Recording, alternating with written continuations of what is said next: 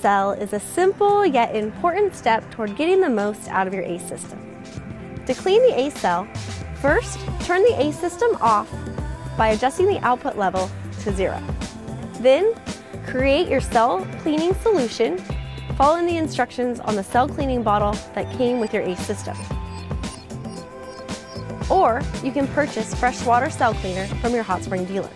Next, you'll remove the ACE cell from the filter standpipe and place it in the cleaning solution. Make sure the cell is completely submerged and allow it to soak for 15 minutes. If after 15 minutes the cell is still bubbling, discard the cell cleaning solution and repeat the process. Once there are no more bubbles coming off of the ACE cell, the cell cleaning process is complete. You can then reinstall the ACE cell into the filter standpipe and then turn the ACE system back on by resetting your output level.